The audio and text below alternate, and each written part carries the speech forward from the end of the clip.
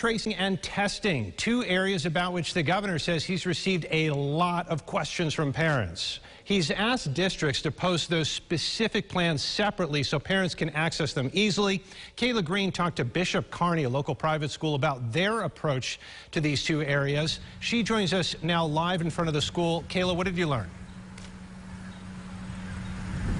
Adam, these are definitely two areas that different districts and schools are taking different approaches on. And the president here at Bishop Kearney tells me part of their plan around these two areas involves a partnership with Rochester Regional Health Immediate Care. He says other parts of the plan will include guidance from the Monroe County Health Department. We'd be crazy to not be worried about it. Steve Saluzzo is the president of Bishop Kearney. He says he's confident in the school's reopening plan, but of course he has his concerns. Being worried about it means that we're aware of it, and being aware of it means that we're putting together a good plan to be proactive in our approach. Bishop Kearney will be requiring students, faculty, and staff to complete an online health screening each morning.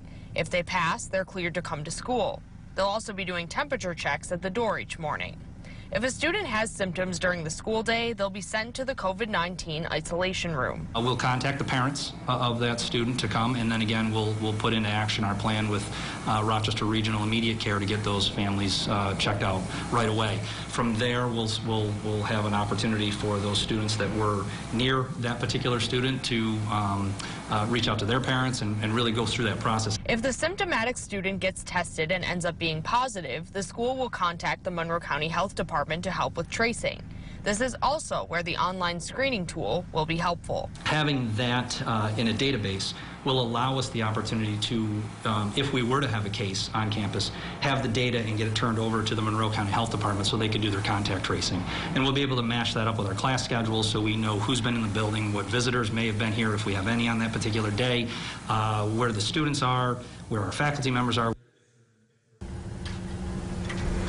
Bishop Kearney is unique from some other local schools because they do have some students living on campus. The president tells me that they'll have students coming in from other states and even a few other countries. He says those students will be required to quarantine for 2 weeks here in New York State before they can actually move onto the campus. And he says they'll also be required to get tested and show that negative result also before moving onto campus. Live in Irondequoit, Kayla Green, News 8.